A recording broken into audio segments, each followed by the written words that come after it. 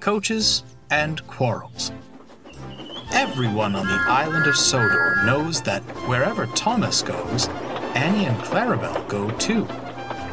The three friends are inseparable. They love running up and down the branch line, singing songs to each other, and wouldn't trade it for anything. On the main line, change was afoot. Sir Topham Hatt was testing a new stopping service. Rather than changing trains, passengers wishing to travel on the branch lines were designated certain coaches. At the junction, the coaches were uncoupled and added to the branch line train. The passengers enjoyed the convenience. Thomas, meanwhile, enjoyed the attention. "It's only natural the Fat Controller would give me more responsibility," he boasted to Henry one day. "Given how well I run the branch line, I'm surprised he didn't do it sooner." "You do know he's running the same service on Edwards Branch, don't you?" asked Henry. Thomas wasn't listening. He coupled his coaches to Annie and Clarabelle and hurried away. "Do come along, we shan't be late. Do come along, we shan't be late," he sang. "We're coming along, we're coming along. We're coming along, we're coming along," Annie and Clarabelle answered. The other coaches remembered Thomas from his days as station pilot. Soon, they were telling him all about their journeys along the main line. Annie and Clarabelle wanted to sing more songs, but Thomas was too enthralled in the other coaches to notice. Later, Thomas shunted the coaches to the carriage shed, then stopped for a rest.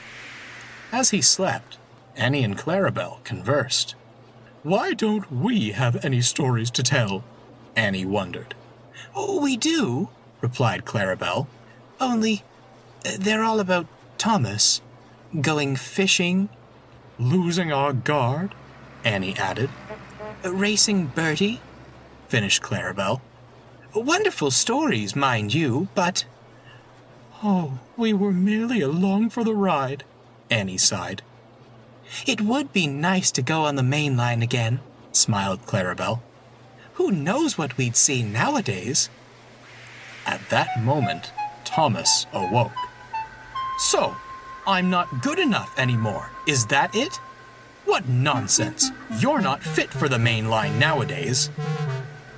Annie meant to tell Clarabelle they weren't fit for the main line anymore, but Thomas's words infuriated her. "We're quite fit, thank you. Besides, it would be nice to go with the other engines. Perhaps they wouldn't ignore us." Thomas was shocked. Well, fine, he huffed. "I'll just take other coaches." And that was how it was. The next day, Annie and Clarabelle were added to James's stopping service, and Thomas used two of the old coaches. They said nothing to each other as they left the junction. At first, things went well. Thomas felt pleased. "Do come along, we shan't be late," he sang. "Do come along, we shan't—" "We won't be late," grumbled the first coach, "if you focus on the line and stop that wretched singing." The second coach muttered in agreement. Thomas was speechless.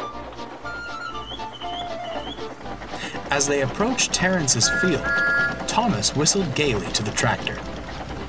Not long after, Bertie rolled past, and Thomas whistled again. "For goodness sake," grumbled the first coach. "How many whistle boards are there on this branch line?" "I was only saying hello," Thomas cried. "No time for those sorts of pleasantries on the main line," retorted the second coach.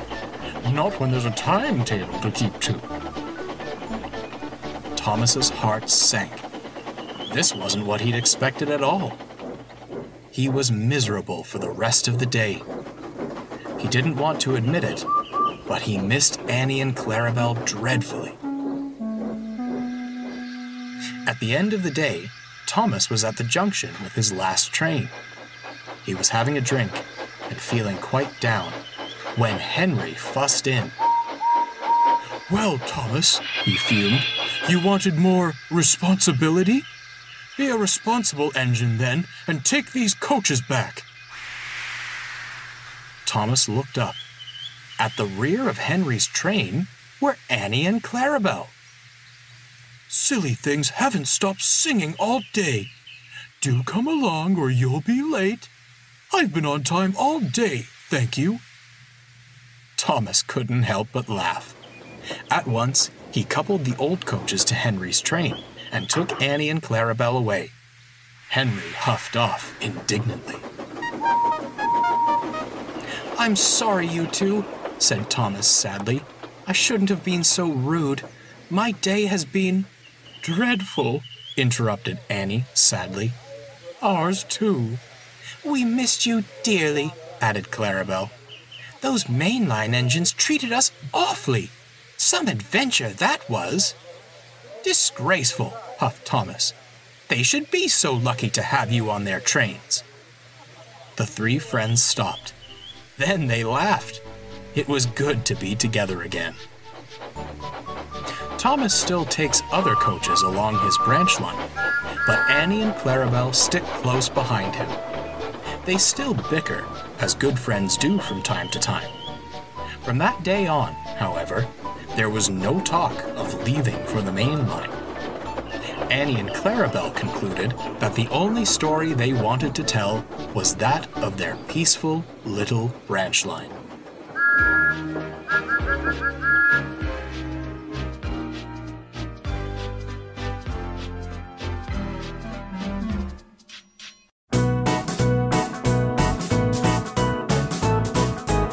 They're 2, they're 4, they're 6, they're 8, shunting trucks and hauling freight. Red and green and brown and blue, they're the really useful crew, all with different roles to play around Tidmouth sheds or far away. Down the hills and round the bends, Thomas and his friends. Thomas, he's the cheeky one, James is vain but lots of fun. Percy pulls the mail on time, Gordon thunders down the line, Emily really knows her stuff, Henry a toots and a hops and a puffs, Edward wants to help and share, Toby he is wise and square. They're 2, they're 4, they're 6, they're 8, shunting trucks and a